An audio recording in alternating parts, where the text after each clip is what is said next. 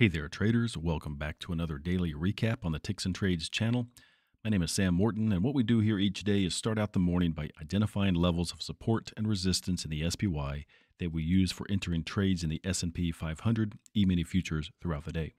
There is a process we use that has a high probability of grabbing successful trades at these levels. Right now, it's before 7 a.m. Eastern, starting out a little earlier than usual today. But that's okay. The market has provided sufficient data to where we're able to identify several levels of probable support and resistance. Remember, this is the day before the FOMC decision, and usually the market kind of waits around for these big announcements and doesn't do a whole lot. The fireworks usually start around 2 p.m. on Wednesday on these FOMC days. But we're in unusual times. They might not go to sleep today like you'd typically expect. The SPY has gotten itself back to the threshold of the former highs from back in July just in time for this Fed announcement. But they've managed to do it while kind of exuding like a general bearish sentiment at the same time. I'm not sure how to explain that other than they seem to be acting bullish and bearish at the same time. Just my opinion. You can take that however you'd like. It's barely 7 a.m. and they've already tested 565 in the pre-market, hit it to the penny. The bulls do want to make new highs. They probably will. But I'll tell you what this means for me today. If price gets up to the former highs, which is a handful of points above 565, I just don't see the bulls running away with it and driving price a whole lot higher than that. Maybe they can get price up to 566, slightly above. Those are the top two levels that I have on the board today. I trust them. If price gets up there, I don't have a problem shorting up there. So we'll see. I may eat my words, but if I get a chance to go short near the top today, I probably will. After the closing bell, we'll come back to this same chart to discuss any trades that may have resulted from today's levels. And any profit gained or loss incurred for the day is logged in a tracking system that we'll go over at the end of the video. This way you can see the long-term effectiveness of this approach. So I'll catch you on the other side after the market closes. Would it be fair to say that what they did today is almost exactly what I thought they might do? I wish I could have ridden this thing down farther. I did get stopped out, but let's just talk about if you're playing by the rules, what would you have done at these levels? So it's clear to see that three levels were respected. They didn't get down to here, but it was this area was good support. But anyway, that's a non-factor. So I like to give the market about 15 minutes to settle in. So here that's 9:45 in the Eastern time zone. So after 9:45, they were above this level at 565. Now, you could adjust it with 5 cents. We're going to go ahead and say you did. So 565.05. You're going to go on a long position here. Now, I really kind of wanted to be on the short side. I took one contract here, but let's just keep talking about playing by the rules. So if you went long here, they came up within a few pennies of giving you a base hit before coming back down. So just to be fair, let's say that's a near miss. I managed to squeeze it out. You'll see that happening. But if you were just strictly looking at the rule, playing by the rules, which says that if you get like within 10 cents or within say 5 to 10 cents of the profit objective, and a few minutes later they're back down at your entry level and falling, you probably missed the trade. It doesn't always work out that way, but I'd feel kind of bad if I were out of the money here. If I went short here, if I went long, they're down here and I didn't take a profit when they were just pennies away from my profit objective, I'd want to jump out. Basically, this is a wash. Jump out at the entry level. So no trade, playing by the rules. That's a little unfortunate because they did come up, but that really was a trade there. Anyway, the next level, 566.06, kind of the same thing. But like I said before, being short, maybe somewhat of a gamble. I don't know. It just felt like it was a good place to be short. I had a few other reasons for it. And, that's a base hit there. So that's one base hit. And then down here, they came up really close. Let's see, 562.84. So 562.89. That's 5 cents added to it. And it was just barely there. They got down to 90 both times. Pulled away. So that's a near miss. Don't take it. And here's a perfect example of why you don't want to take this for another bounce that if they come back soon. And here we go. They fell through it. So would you want to be in a short trade? Sorry, a long trade here? Man, I'm tired. It's been a long day.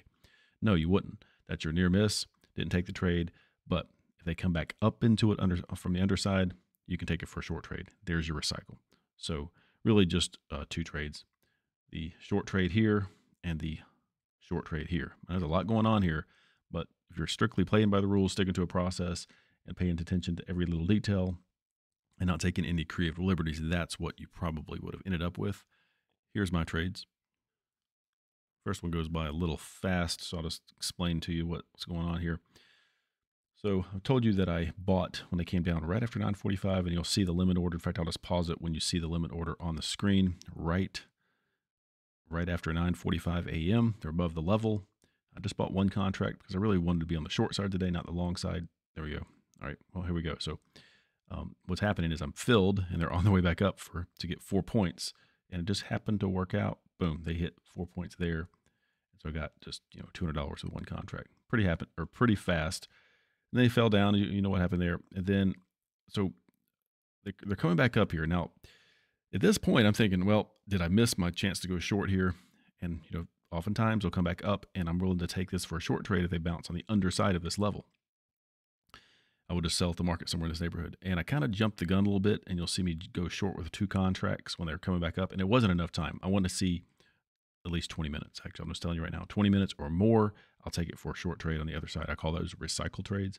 And I see them coming up, and I went short with 2 contracts and kind of immediately regretted my decision. But, I shouldn't say I regretted it. Just I realized, why did I do that? It wasn't 20 minutes here. And so this is kind of a sign that, all right, they're going to go higher, but then I told you I was willing to be short. So I just went ahead and went short here. Now, I did not intend to sell 4 here. I intended to sell 2. I had the order in wrong, and I realized, well, I just sold 4. So now I'm short 6. So I just thought, well, I'll take 4 off and trail the other 2 if I can. They came up. This was a good sign here to me that, all right, they're going to get some pressure up here from the bears. The bears want to push this thing down. It happened a few times, and I just let it go to see if I can get them to come down farther, because I thought if they could come down here, they would fall lower. They did, but as you know already, because you saw the entire day in that 1 minute chart, they were kind of whipping around a little bit here. So I got my 4 trades off, or 4 contracts off here at some point coming up, and I put the trailer, not a big enough trailer. I'm going to pause this to tell you. So I think it was 5 points or so between where price was and my trailer, and it really wasn't long enough. I should have made it bigger, and they quickly stopped me out, thinking, well, if they come down here, I'll take 1 off. I'm all kind of salivating a little bit, thinking I can take 1 off, trail the other one down, because I kind of expected them to come down farther, which they did. I just unfortunately got stopped out there and wasn't willing to take any more trades. Now, they bounced off these levels, as you've already seen, for quite a while, and right before noon or so, I had to close up shop. So I recorded this up till that point and stopped. So I didn't take any of the other trades that we like down here. There was the near miss, and then we talked about that. If you're playing by the rules, you could at least had to recycle that trade and got an extra trade or so. But what you just saw there ended up being around $1,500 because I was short 6, and that was a lot more than I expected. So anyway, I kind of mumbled my way through that, but hopefully you get the idea of what just happened on my trades. On the tracking log, the first one is the playing by the rules log. Here are your 2 base hits. They messed around with this level quite a bit, but if you're strictly adhering to this process and not inventing anything, you wouldn't have traded it because of the near miss situation, which is explained here in the notes. But 2 base hits is 8 points, because we're always going for 4 points for a base hit without really anything imaginative. My trades ended up being $1,500 and some change with the net points that I got. So there you go. Played by the rules, my trades for the day. And that's all I've got today. So thanks for watching. Hope you learned something. Back in the morning with new levels. Probably going to be interesting tomorrow afternoon. No surprise there. Thanks again for watching. Catch you in the next video. Have a great rest of your day.